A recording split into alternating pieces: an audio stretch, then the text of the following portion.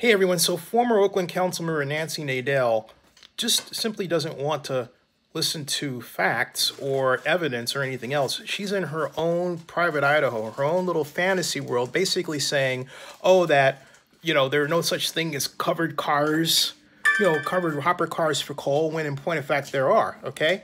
And so I show her proof once, but it's not enough. So she comes up with what is a total 100% lie, okay? Here's what she wrote on Facebook, okay, right here, and I'm zooming in.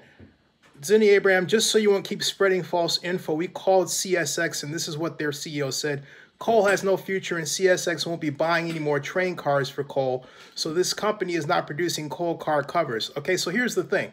She has, first of all, whoever the we is that got her that information really put her in a pickle, because that person didn't know what they were talking about at all. You know why? Because all you have to do, this is why this is so freaking hilarious, folks, okay? All you have to do is go and right here, okay, and type CSX coal right there, coal car. See that? It says CSX coal car, right? All right, now, let's look down. What does it say? Coal, CSX. CSX is the largest coal transporter east of the Mississippi River, all right? And then, hey, let's click on the page. Let's just click on the page right here, and dink, we click on the page, and we wait for the page to open. Oh, my goodness, coal. CSX is the largest coal transporter east of the Mississippi River. It stands to reason that the largest coal transporter east of the Mississippi River would not be putting up a web page bragging about it if they were, in point of fact, going out of the business and not doing coal anymore.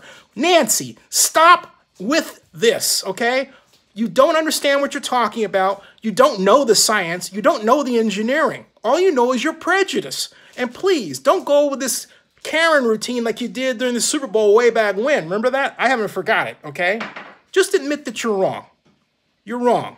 Thank you. Happy 4th.